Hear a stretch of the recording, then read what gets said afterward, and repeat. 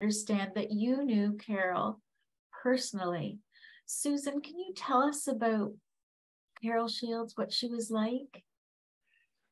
Carol was an amazing woman because she'd been brought up in this genteel suburb of Oak Park in Chicago. It's the same suburb that Hemingway was brought up in.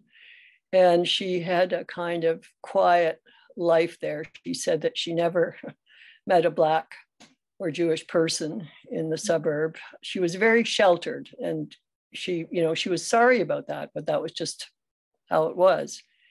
And when she went to Hanover College, an arts college, she won the first prize for fiction at the college. And but she didn't get to keep it. She was told that the runner-up, who was in second place, was a male student, and he needed the prize money because he was going to go on and raise a family. This is true.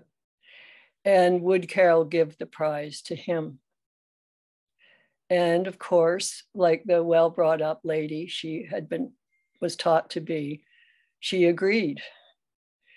So it's very kind of ironic to compare how, Hemingway was immediately successful. He left Oak Park and went off into the world and to write about war, and he was immediately successful. Carol's life was a slow build to a real literary success where she won many, many prizes. And of course, as an older woman writer, a veteran, she didn't put up with any nonsense. She was very kind. She was very loving, actually, but she had no time for her male compadres who would boast. I remember standing in a group with her once, and she and I were in this sort of very interesting conversation about a book, and a male writer came up to both of us, and just broke in and interrupted as if we were saying nothing of any importance.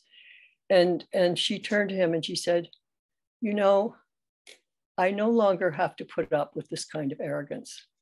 And then she quietly walked away. She didn't say it in a harsh tone. She said it in this, kind of soft speaking voice that she had. And he was flabbergasted. So I remember thinking at the time, she may be kind and supportive, but she is nobody's fool, and she doesn't like fools either. So she made that clear to me that day. And the other thing I can say about her is that she mentored a lot of women, and she mentored me. She was very kind to me.